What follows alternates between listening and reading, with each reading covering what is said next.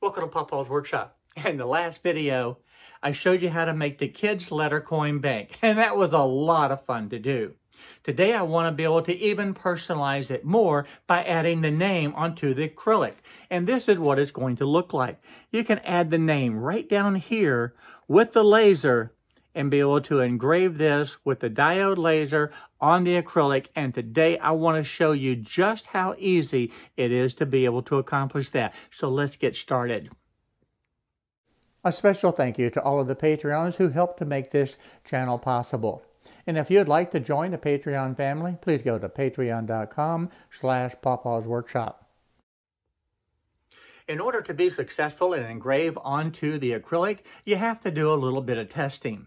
Now, I'm not a big fan of making all the big fancy wheels and the grayscales and all that type of stuff, but you do need to have a starting point. And when I started my test, I did it with a fairly high speed and a low power, and then I had to make adjustments. After 3 passes, I had it down. Now, I would suggest doing the same type of thing, experimenting. Start with one setting. Now, I'm going to give you the settings that I used, but it may or may not be the ideal settings for you.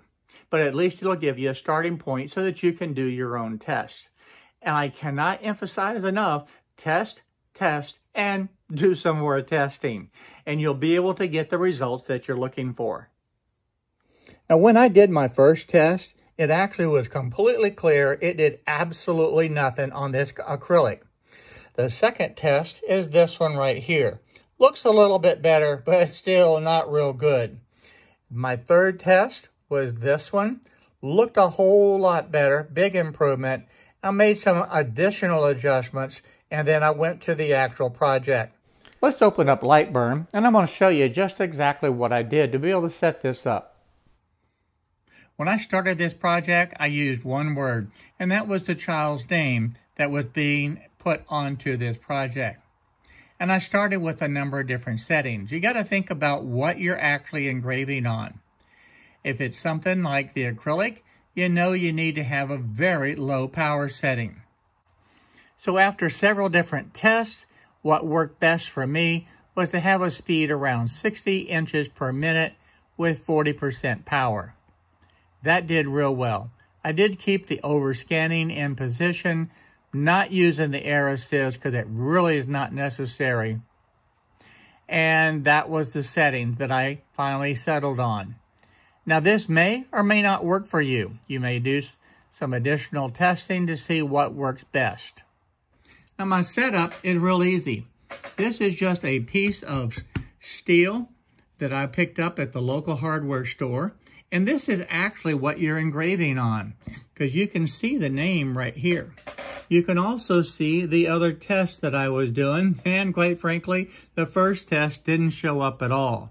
When you buy the steel from the local hardware shop, this only cost me roughly about $5. It was not much at all. And then I just spray painted it. The spray paint that I used was just a Rust-Oleum Universal Bonding Primer. There's really nothing special about this, but I do want to say this. Please use this outdoors.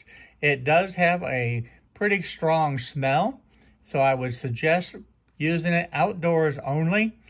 Let this metal completely dry before you want to be able to test out your projects. Now I'm using the Fox Alien Riser CNC machine. Now this is the 20-watt laser that I have, which means it puts out about 5.5 watts as far as the output power. Now, when you set this up, you're actually engraving onto the steel itself. You're going to set the height based on this being the surface that you're engraving on. Because what is actually happening, that light is actually shining directly through that acrylic and is burning onto this metal. That metal heats up and that transfers that image onto the acrylic. That's the process, and that's how it works. Now, this sheet can last for a long, long time.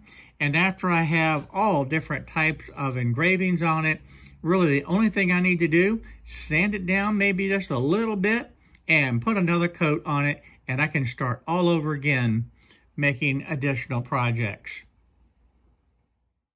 Now you'll see some black marker on here. That's my registration points. Before I took the acrylic off of the coin box, I marked exactly where I wanted it. Then using the frame function in the Lightburn software, I'm able to make those small adjustments. And I can slide this left, right, up or down to exactly the point that I need to be able to engrave this. Because at this point, I can't see where it's going to be without that box, and I'm not going to engrave it with the box here. So having these registration points is critical to being able to have this successful. Using this frame button on the Lightburn software allows me to move and make those small adjustments necessary to have it positioned exactly where I want it. And when you're done, all you need is a little bit of alcohol and those marks will go away. So now it's time to go ahead and hit the start button and begin the engraving. Now this is a fascinating process and I absolutely love it. But make sure that you grab the glasses and you use the glasses the entire time. This reflects the blue light everywhere in your shop and you absolutely must have the glasses on to be able to prevent any type of harm. If I remove the red filter from the camera, you can see all of that light reflecting everywhere. So please be safe and make sure that you keep your glasses on at all times, because you do not want to cause any type of harm that will cost you your eyesight.